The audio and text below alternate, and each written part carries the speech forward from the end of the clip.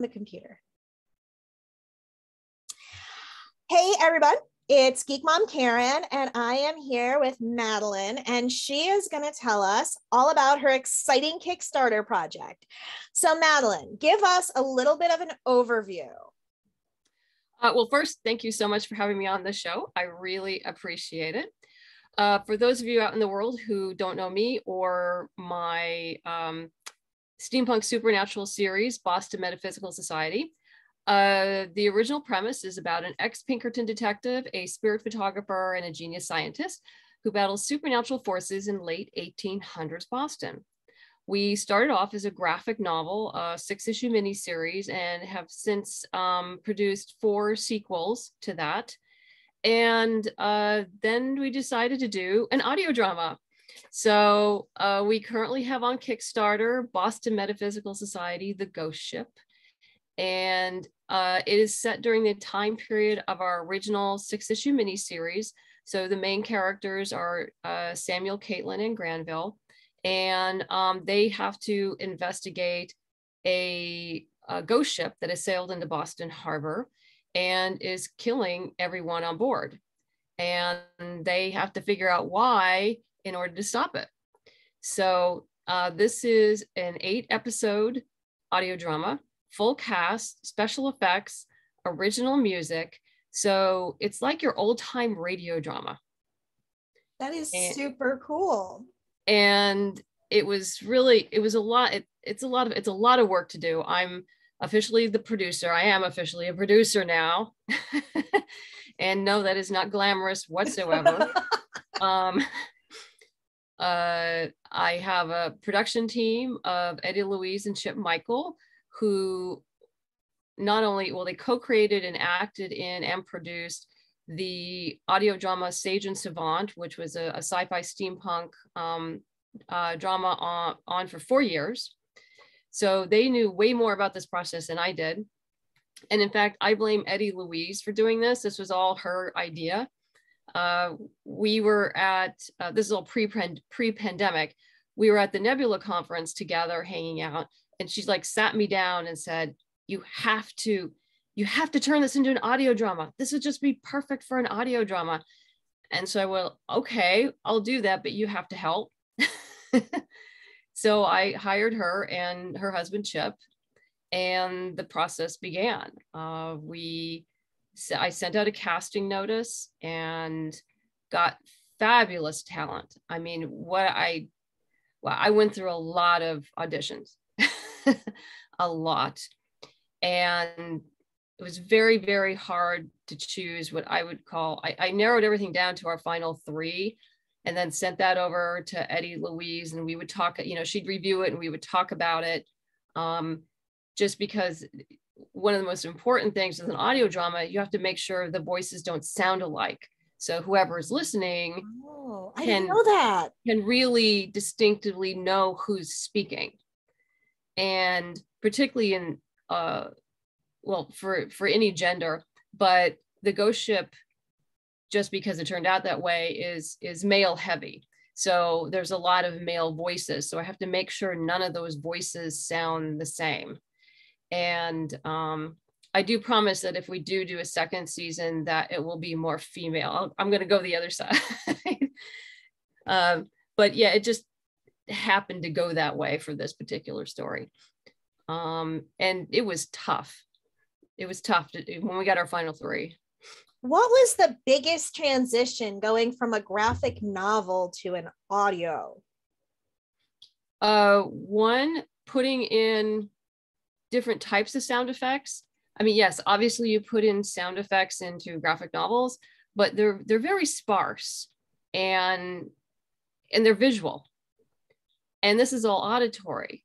So you have to think about, the Boston Metaphysical office is on the wharf in Boston Harbor. So you have to think about wharf sounds, seagulls, the ocean, out splashing against the wharf, people walking on the wharf itself, the wood, and then transitioning from wood to cement or to, hardwood. And are they in a enclosed space or are they in a big space? Is that space, do they have brick walls or do they have wood? Because the sound is different.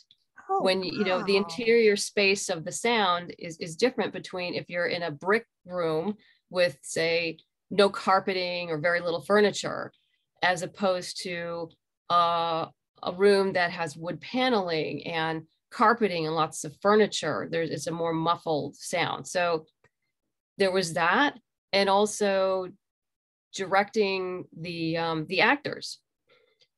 Obviously, I'm not in a comic script. Right. There's no directors to act, no actors to direct rather.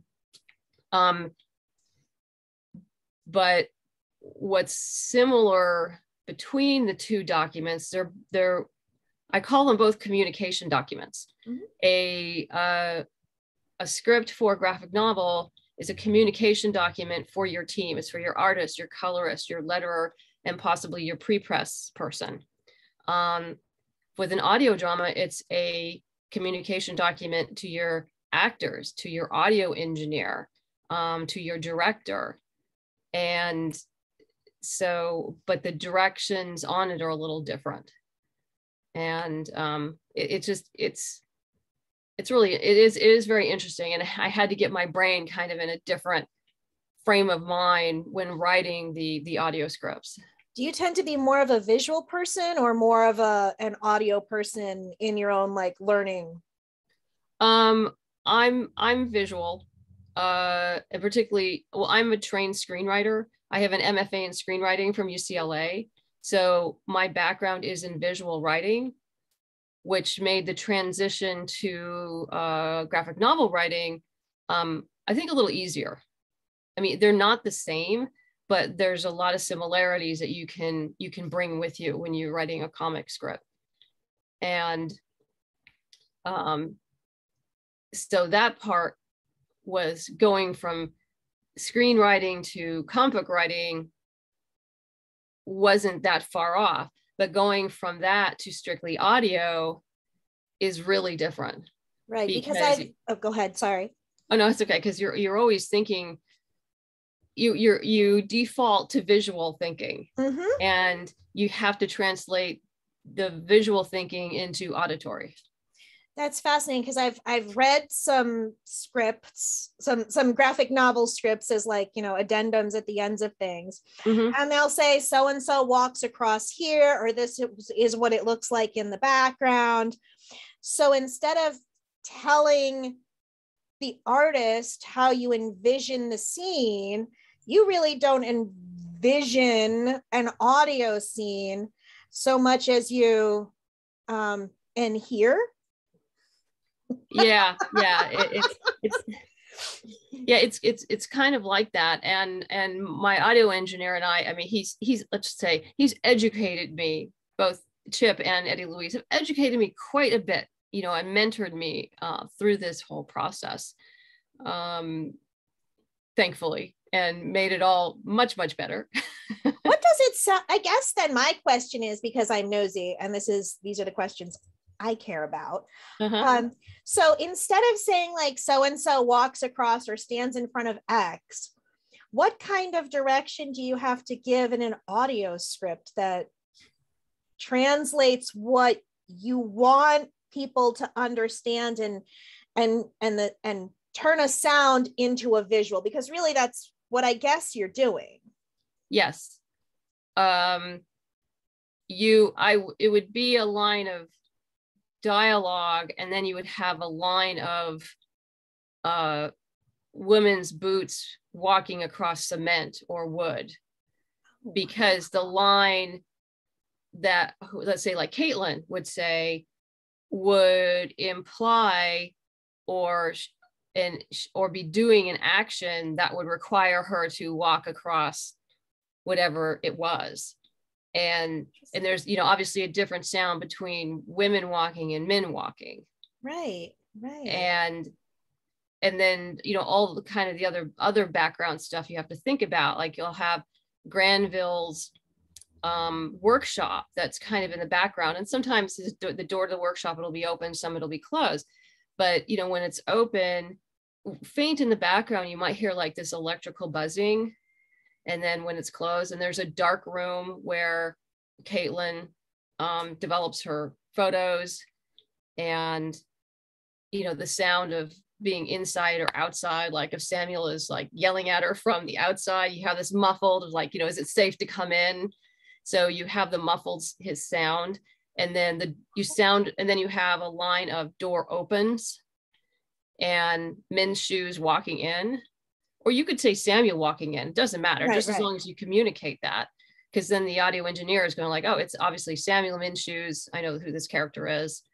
And continuation with the dialogue and whatever if there's any background noise going on. That's a totally different way of thinking. I'm not sure I could do that. I'm not an auditory person at all, so I give you a lot of credit, because I can't visual things either, so there's that. But that's super cool. So we were talking a little earlier, this is a Kickstarter. Yes. Tell us a little bit about the length of the Kickstarter, etc. Sure. We launched on October 20th. As of today, which is the 25th, we are 75% funded. Woo! Congratulations! With a $10,000 goal, and which is great. It's really solid. We're moving ahead. It's a really very different kind of Kickstarter for me, because I've done only graphic novels up until this point. It's under a different category. It's under a different business name, just because I had to incorporate to do this project. So it's under Queen of Mercia LLC, which is me, and even says so because they have the little square of like the creator, and then it says right there it's basically me. Hey, it's Madeline from Boston Metaphysical. This is my company. That's essentially what it says. And yeah, we go into Friday, November 19th, and we do have some really cool rewards. We obviously have basic downloads. You can get just like a little taste for like $5. You get the first episode. You can get half of them for $15, but if you want all 8 episodes, an MP3 download, it's $22. There's a really cool flash drive that you can get. If you go to the site, it's wooden and it's oval. It almost looks like something that would belong on a ship, which is why I chose it. That's super cool. And I asked a friend of mine, artist Alejandro Lee, to draw an American clipper ship, because that's what the ghost ship is. It's an American clipper ship. And so what's going to be printed on the flash drive is, this clipper ship, and then the other side, the ghost ship. And then we've got a 5-disc CD set. And then for those who are completely new to the series, there's of course the option to get digital or physical versions of the graphic novels. I have the physical versions, but I haven't had a chance to read them yet because I only got them 2 weeks ago. But I'm excited about them. The concept is super cool. And so one of the things we were talking about a little bit before the interview was about running a Kickstarter and understanding some of the ins and outs. Yeah. Do you have any, I like how you said yes. And you've now said that this is a different sort of entirely different Kickstarter approach for you. So what's the difference between a graphic novel Kickstarter, other than incorporating, and the audio story, the audiobook? The main difference is that the main reward tiers are digital as opposed to physical. And yeah, it's the nature of the beast. It is what it is. And I think most Kickstarter backers are accustomed to getting something in their hands. Right. Which is why I did do the flash drive and the CD, which start at, I think, like slightly higher price points than usual, but that's also the nature of the beast. Right. The cost of doing business. And like I also mentioned, because it's under a different category and a different account name, I can't take advantage of all of the easy communication I can do, say, if I launched another graphic novel. What Kickstarter has is you can follow other creators. Right. And I'm sure you've seen that. Mm-hmm. And since, this is Kickstarter number 10 for me. So all the previous ones have been for the graphic novel, or one of the graphic novels. So, I have like a whole, I don't know how many, like a ton of followers. So what happens is that when you launch, all those people are immediately notified that you've launched a new project. Oh. But since I have a new account, none of that exists. Interesting. So go ahead. Keep going. It is more difficult to get the word out, particularly right in the beginning. Right. So now, for anyone who's considering something like this, if you had to start over again, knowing that you were planning to do 2 different types of media, mm-hmm. would there be anything you would do differently? Or would you still need to create an extra company and additional account? Yeah, I would probably do more, communicate about the new company more. Okay. And I would prepare people mentally that this was coming. And even though obviously I did that in the prior ones, right. If I could have started it, a couple Kickstarters ago saying, hey, be sure to follow me over at Queen of Mercia too. So when we, move stuff over there, you'll be notified immediately. That would probably would have been a good idea. But 3 Kickstarters ago, I didn't know I was going to do this. No. Now, just out of curiosity, one other question, because I'm a businesswoman too, and now I'm just kind of nosy, and so you're stuck with it. Did you have to create an additional Kickstarter account because you're doing a different type of media? No, I had to because I was putting it under a different business name. Oh, okay. And it was under the different business name because of all of the different stuff you had to do for an audio. Yeah, because I hired all of the actors. Because you hired everyone. Gotcha. Okay, that makes a lot more sense. I got it now. I'm slow on the uptake. It's like late on a Tuesday. Yeah. Well, that's part of the producer hat, is that, I handled all the contracts with the actors, getting them out, getting them signed, getting them paid. Same thing with my audio engineer and my script editor. It's a tax thing and also a legal protection thing. Right. Yep. And my lawyers strongly suggested I do that, mm-hmm. doing an audio drama like this. So I would have suggested the same thing, and I'm a lawyer, so yeah. So no, it was a good thing to do. It was the right thing to do. It just makes communication harder. No, that totally makes sense. I thought the new account was related to like being in a different vertical on Kickstarter as opposed to other parts of the audio recording. No, I think, it would have been a lot easier to communicate to the Kickstarter community if I had launched this on the Boston Metaphysical account. Gotcha. And then I got the double whammy of, one, it's not under graphic novels. It's in a completely different category. Okay, it was a double whammy. I got you now. Yeah. I was a little confused. It's been a long day. As we discussed earlier, it's been a long couple of weeks.